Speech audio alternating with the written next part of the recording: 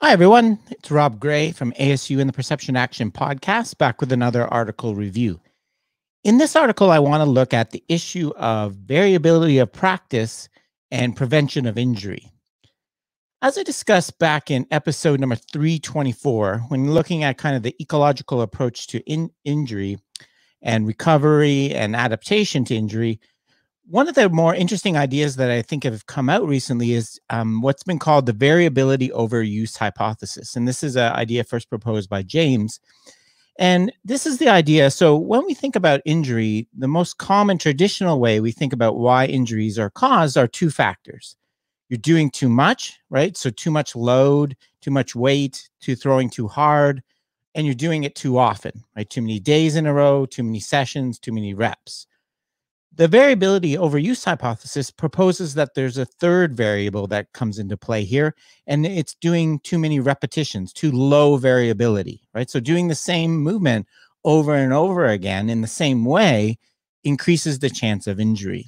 And as I said, in that episode, I talk about some evidence for that, where they show that training to increase your variability, for example, in your stride and running, actually seems to help prevent injury and help prevent pain. This is another study, a recent study that came out that's along these lines. So it's by Aranji and colleagues, a study published in Human Movement Science this year.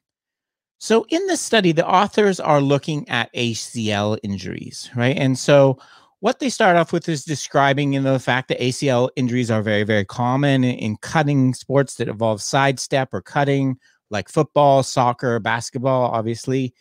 And in these sports, there's been several kinematic and kinetic factors that have been identified that seem to be related to the likelihood of injury, right? So, for example, the amount of angle of your knee, so knee flexion at the support of contact, at the point of contact, the amount of force on your knee angle, and various angles, right? So the idea here, I'm not going to go into depth in all of these. The idea here is that we can identify parts of a technique that seem to be related to injury, right? In terms of kinematics, angles, and in terms of forces, right? So these things that can essentially serve as a proxy or a surrogate measure for the risk of injury, right? If you have these certain angles and these certain forces, it increases your risk of getting injured. It's not a guarantee, but obviously there's some relationship here that's been established through research. And I'll come back to this point later on. In this study, the authors, again, are testing the question, can we reduce these risk factors by training with higher variability? And as I discussed in that previous episode, the basic idea is kind of outlined here. If you train under more variable conditions, right? So I'm jumping, if I'm doing a jump off a certain height, if I vary the height, vary the way you have to land, vary the way you have to cut, what I'm doing is forcing the performer to bring in more degrees of freedom into the solution, right? They're coming up with more adaptive solutions to perform the same thing, a cut. And the idea here is that when we do that, what it's going to allow our body to do is distribute the forces more evenly. Instead of always doing the exact same movement where the forces are always occurring the same way, we can distribute them in different ways by pulling in more degrees of freedom in our movement. And so that's the general idea, that if we can do this, we can encourage you to be more adaptable, have more movement solutions through adding variability to practice. We can reduce your chance of injury. And of course, in this paper, the authors focus on two ways that we can add variability to practice that I've talked about a lot on the podcast. The constraints-led approach, which the authors in the paper call them the nonlinear pedagogy, and differential learning, right? So those are the two things they're going to focus on in this paper. So just to clear, kind of identify the differences, right? So linear pedagogy, what they call in the paper, which I prefer to call prescriptive instruction. The idea here is we're going to train you to have one ideal movement pattern or technique, right? We're going to give you corrective feedback. We don't want a lot of variability in movement. We want one ideal movement, right? Variability is noise, deviation. So very traditional view of prescriptive coaching, right? So that's going to be one of the conditions in the study, and I'll come back to that later on.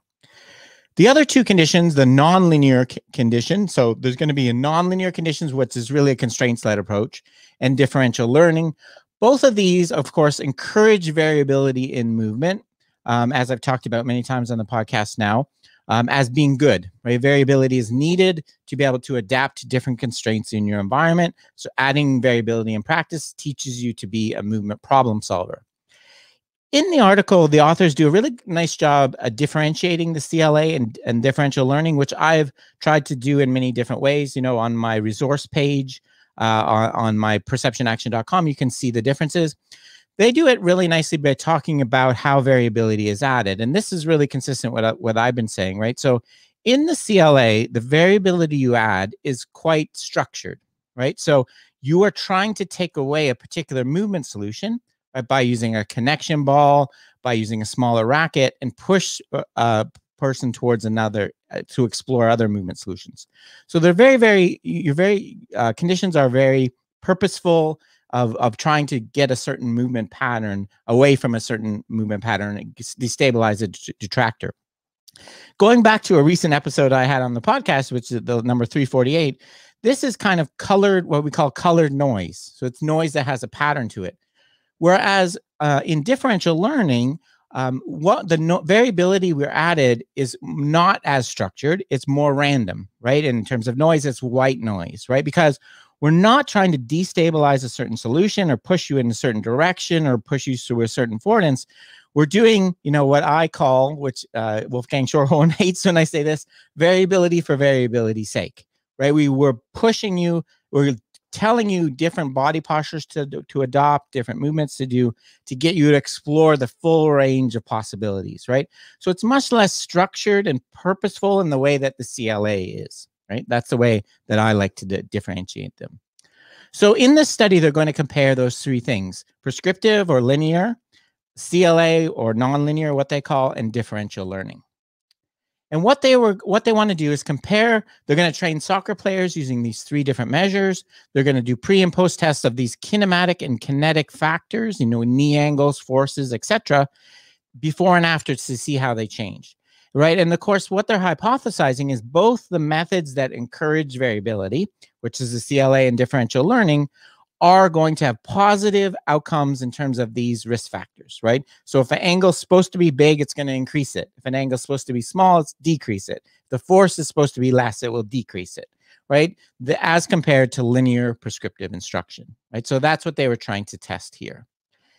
For this, they used 66 beginners in soccer. There was 22 players per condition. The reason they had that number was because they played, some of the practice involved 11 on 11. They did pre and post tests that involved running 5 meters, then rapidly changing direction while you were being motion tracked with a camera and markers. And so they could measure the kinematics and the kinetics. They had force plates as well. The interventions themselves, right? So the training interventions between those tests, where, as I said, there were standard soccer practice focusing on soccer skills. So they weren't training cutting or sidestepping. They were training soccer. They were training shooting, dribbling, etc., and so on. The different methods are, what was done in the different training methods was pretty standard to what you see. So this table kind of highlights it. So we have the linear prescriptive instruction, the nonlinear constraints-led approach, and the differential learning group, right? And for those people just listening, the main thing that we're seeing here is, classic prescriptive instruction, not a lot of variability in practice, corrective, lots of repetition. In constraints-led approach, we're having semi-structured variability. So we're adding different constraints, right? Small-sided games, having to use a different size ball, right? Having to pass in certain ways, versus and the final one, differential learning, is the standard one where you say, pass with your hand, 2 hands behind your head. Do this corner kick with your foot stance wider than normal, that kind of thing. So very standard approach to these different techniques. And if you're interested, you could listen to the earlier episodes I've done on these two approaches. They're pretty basic. So they had these 3 training conditions, and then they measured the variables afterwards. The dependent variables they measured, as I said, were again from previous studies that have measured things that seem to be related to the risk of knee injuries. For example, trunk flexion angle, hip angles, knee angles, then the vertical ground reaction forces, right? Obviously, you want less force in certain impact. Less force is going to create less chance of an injury. So they measured a bunch of these different variables before and after. What they found was that for all the kinetic and kinematic variables, both the CLA and differential learning resulted in more positive outcomes than the linear prescriptive instruction, right? So in terms of angles, when an angle, for example, the knee flexion angle at cutting, you wanted that big, it was bigger in the group that trained in the methods that encourage variability. When you wanted forces to be lower, they were lower, right, in the groups, right? So if you're watching, this one is the graph here is showing the angles. This one is showing the forces. So the ground reaction forces were lowest. They actually decreased after training for the CLA group and the differential learning group, whereas they actually went up for the linear prescriptive group, right? So all of these things seem to be suggesting that training with more variability is getting positive outcomes in terms of the risk factors for ACL injury. In terms of the comparison between the two, CLA and differential learning, the authors kind of found what I found in my previous research, where there's more benefits to the CLA, right? As I said, that's my preference, partly because I understand how to do it more. But I think, it's more purposeful, structured variability as opposed just to more random fluctuations and white noise, right? So a lot of really good outcomes here. And the authors conclude that the results seem to support their hypothesis, right? Adding more variability to practice, whether it's through the constraints-led approach or a differential learning approach, seems to reduce the risk factors for injury to ACL. It also it seems to be very effective. The CLA, if we have to pick one, seems to be the most effective, right? What about some limitations to this study? Well, overall, I think it was well designed, but I think, if I was a critic of the ecological approach, and there's many out there, one of the things I was point to, and this is a very common thing that critics of these studies point to, is that the linear prescriptive instruction group in this study was perhaps kind of a straw man, in that, saying that you're going to coach everyone to the exact same technique with no variation for individuals is pretty extreme, right? You do see that out there, and I could show you some examples. It's still out there. I don't think it's a complete straw man, but there is room for variability within prescriptive coaching, right? So perhaps a better, if we're going to follow up this study, a better comparison condition would be a prescriptive instruction condition. So we're giving people instructions about how to shoot, pass, do corner kicks, etc., but you're using random practice. So you could do 2 corner kicks, 2 passes, 2 shots, right? So the traditional way that variability is added to practice in the contextual interference idea, right? Which again, you can look at my resource page where I talk about that. So it is possible to have variability within prescriptive instruction, and that wasn't present here. So it's possible, if you have variability within prescriptive instruction, it could also reduce these risk factors. So I think that's important to point out. The other thing, I don't think this is a huge problem, but I think it's worth noting, is that there's some circularity here, in that we're predefining the risk factor. And, we're saying there's no perfect technique, or we're allowing for variability, but then we're identifying these variables like angles and things that we don't want. And as I said, I think at a first glance, this might seem not to go together, right? We're saying there's a correct technique when there's not a correct technique. But I think this is important to point out, that saying that there's no one correct technique doesn't mean that there's not wrong ways to do it, right? There's not any ways that you can hurt yourself that we push an athlete away from it, right? Just saying there's not one correct technique, there can still be ways that are suboptimal or perhaps cause injuries that we want to move you away from. So overall, I think this is a really nice study. And I've actually added this study to so for those that don't know, on my website, perceptionaction.com, if you go to the page perceptionaction.com/comparative, I'm keeping a running list of studies that make direct comparisons between some ecological approach that encourages variability, self-organization. So it's usually CLA or differential learning, versus traditional prescriptive instruction. And there's now 2, 4, 6, 8, 9 studies in my list, right?